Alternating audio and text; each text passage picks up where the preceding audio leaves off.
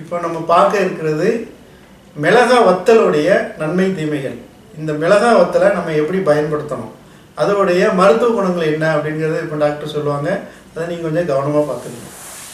குணம்: காய்ந்த மிளகாய் தலைவலியை போக்கும், பசி தீவனத்தையும் தேக வெப்பத்தையும் உண்டாக்கும். ஆனால் மூல ரோகிகளுக்கு ஆகாது. உபயோகிக்கும் முறை: இத்தூளை காய்கறிகளுடன் கூட்டி சமைத்துண்ண தீவனத்தை உண்டாக்கும். உஷ்ண தேகத்திற்கு ஆகாது. ஆனால் சமநிலை கொத்தமல்லி விதை சேர்த்து உபயோகிக்க சிறிது பரிகாரமாகும். ரோஜா பூவை கேளமிட்டு அதில் சிறிது மிளகாய் தூள் போட்டு கலக்கி வாயில் விட்டு தொண்டை வரையிலும் பிரவேசிக்கும்படி வாய் கொப்பளித்து உமிழ்ந்துவிட தொண்டை நோய் தீரும். மிளகாயை அரைத்து ஒரு சீலையில் தடவி சன்னீசுரம், தலைவலி, தலையிடிகளுக்கு நெற்றின் பேரில் போட குணமாகும். ஆனால் எரிச்சல் மிகும்போது எடுத்துவிட வேண்டும். இல்லாவிட்டால் தோலை வேகச் செய்யும். இந்த மிளகாய் மூல ரோகிகளுக்கு ஆகாது.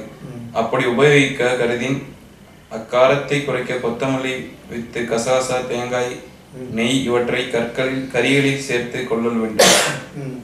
கசகசா அதிகமாக சேர்க்க சொல்லுதாங்க, தேங்காய் சேர்க்க சொல்லுதாங்க. எதுக்குன்னா இந்த உரப்பை குறைக்கிறது, காரத்தை குறைக்கிறதுக்கு.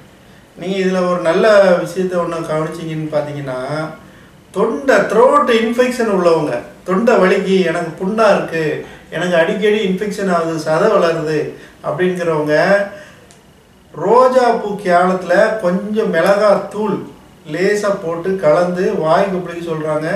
அப்படி கொப்பளிச்சோம் அப்படின்னா இந்த இன்ஃபெக்ஷன் ஃபுல்லாக சரி பண்ணி விடுது அப்படிங்காங்க. அதை மட்டும் கொஞ்சம் பதிவு பண்ணுங்க டாக்டர். மிளகாய் தூள்.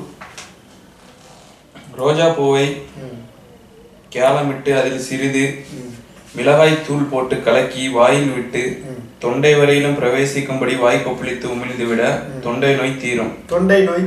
தொண்டையில் உள்ள எல்லா வகையான நோய்களும் சரி பண்ணி விட்டுறக்கூடிய இது இருக்குது. ஒரு பொழுதில் சரியாகாது, படிப்படியாக சரியாகும். அதனால் இந்த வகையான ட்ரீட்மெண்ட்டுகள் இயற்கையாக உள்ளது. அதுகளை நம்ம பயன்படுத்தினா நமக்கு நல்லது.